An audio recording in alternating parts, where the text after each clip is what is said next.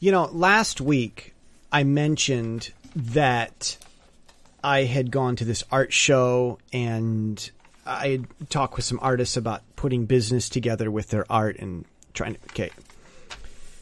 Well, that was only half of the story.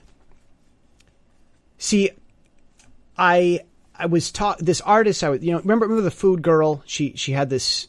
She was eating meat and she couldn't keep it down and made a video of it. And because her father was force feeding her meat.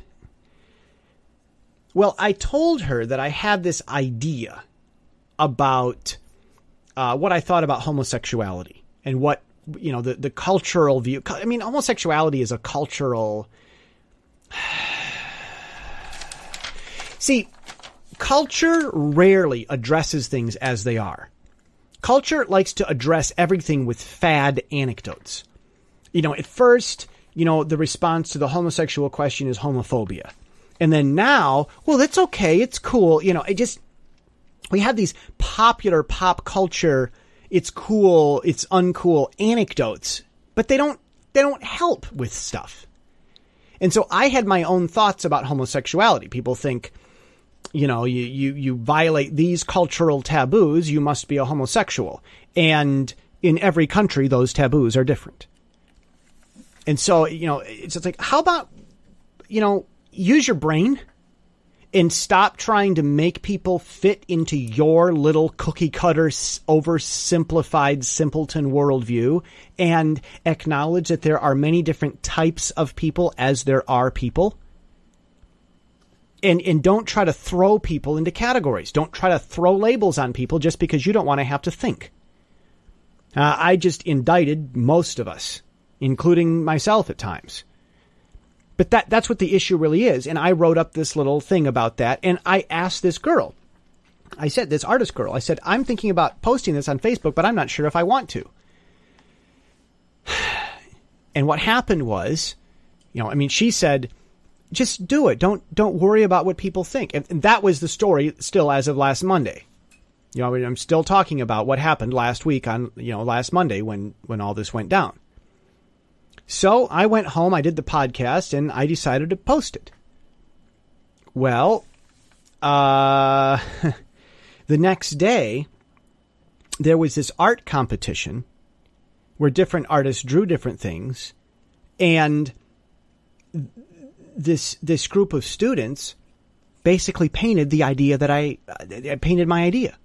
And that was their competition. Their competition entry was, I think, 9 different artists, and they had these paintings about the size of a door, a large door rather. And they had it had Art Deco stuff in it. It had Art Nouveau stuff in it, which you can use Google to find out about. I mean, the curvy, schmervy, artistic, naturey lines, and that's borrowed from Art Nouveau, which is late 1800s. And then Art Deco is, all the really cool basic shapes and the triangles and the circles and the, you can look up Frank Lloyd Wright's art. Anyhow, we're talking early 1920s, the geometric sans serif fonts, art. So, but they had all this worked into it. And, the latest thing is to put like cool circles and squares together with like viney looking art. Like that's the latest thing. It's a conflation of Art Deco and Art Nouveau is what that is. And if you know what Art Deco is and what Art Nouveau is, then most of the art that we see today will really make a lot of sense to you. If, there's lots of other types of art out there, but just knowing what those are will be like, okay, I see this, I see that. And so many things just make sense. A lot of art, almost everything follows some sort of a basic idea that's already existing, or it builds on an idea, or it deviates from that idea, or it very clearly doesn't follow those ideas. So there are ideas just like there are language, and art follows those. Well, in this picture, they were putting Art Deco and Art Nouveau and anatomy, like body drawing, which is very difficult, all together, and it worked. It was seamless. It wasn't compulsive. It wasn't, I'm going to do some Art Deco here, and then I'm going to do some Art Nouveau there. I'm just going to put them together, and it's going to look weird. It wasn't like that. It looked natural and real, but yet it contained these things. It was a brilliant piece. And there was a man in the center, and on one side they had this female spirit thing, and the other side they had this male homosexual spirit, and the female spirit was trying to seduce this young man, or, in the center, trying to seduce him through his body. I'll just leave it at that. And this is the natural body that he was born with. And she's trying to sexually seduce him. And then this other masculine homosexual spirit on the other side of this man, and all this is very abstract drawing. It's not clearly in detail. This other spirit has the homosexual rainbow thing, and the young man has put a sex collar on, it's like that black spiky sex collar is what that is. He has a sex collar that he's put on himself,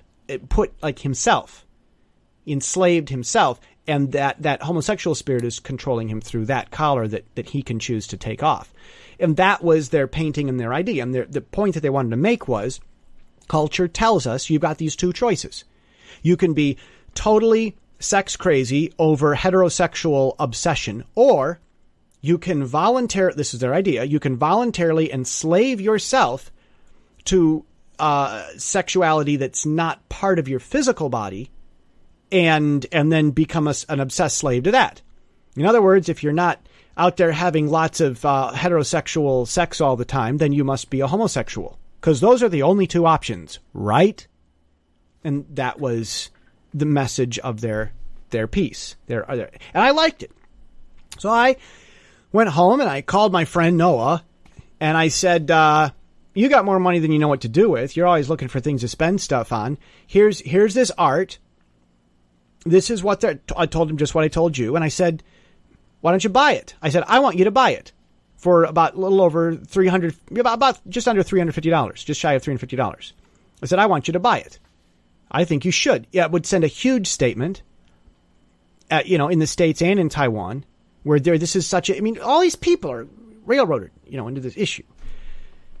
So we did it. I went back the next day. Now, they didn't place. Other awesome pieces placed, including the girl who did the meat. Like, she was part of a semi-Van Gogh type group that was doing a drawing. There were lots of awesome drawings there, or paintings rather, and other paintings placed first, second, and third, but this abstract one I described, it didn't place. Well, the students weren't even there that day. So I went to the people at the art show that I knew, and I said, I want to talk to those students. They said, well, they probably won't come today. They were kind of, dejected. The art festival was still continuing, but they entered and didn't win. They didn't have class, so they just stayed home. I said, well, I'd like to talk to them. So some of the staff, the volunteer staff, the students, running the art show, called them on the phone. About 30 minutes later, they showed up. Now, realize the art festival, the university is kicking off their art festival. It's a 2-3 week art festival, and they had a few soft sell days leading up to it. But here they had the big ribbon cutting ceremony. So they do the ribbon cutting ceremony, and everyone's all happy, and they're all partying, and the press is there and everything. And off to the side, these students show up who painted this, and I said, I want to buy it. And he started jumping up and down like it was, you know how they do on The Price is Right when you win, covering their mouth. So they were excited. Well, just today, I went back, and I don't know, we'll see where this goes, but I said, hey, we want to enter this in the Art Prize 2018, possibly, in Grand Rapids, Michigan. Maybe you guys should go get a Kickstarter type dealio and raise money and go to America and paint there. Well, now, George, I'm going to have to leave it off there and get to the point. I guess we'll have to talk more next week. Brothers can't give each other justice. They just can't, no matter how much they try, no matter how much they want to. Brothers may be slightly older or younger, slightly bigger or smaller, but they come from the same stock, the same species, the same branch. They are very much alike, so much alike that what helps or hurts one brother has a similar effect on the other brother. Justice must come from above. It can't traverse brothers. For punishment or reward, opportunity or confinement, brothers can't find justice between each other separately. Brotherly justice can only be achieved together. And that's the point. I'm Jesse Steele, jessesteele.com.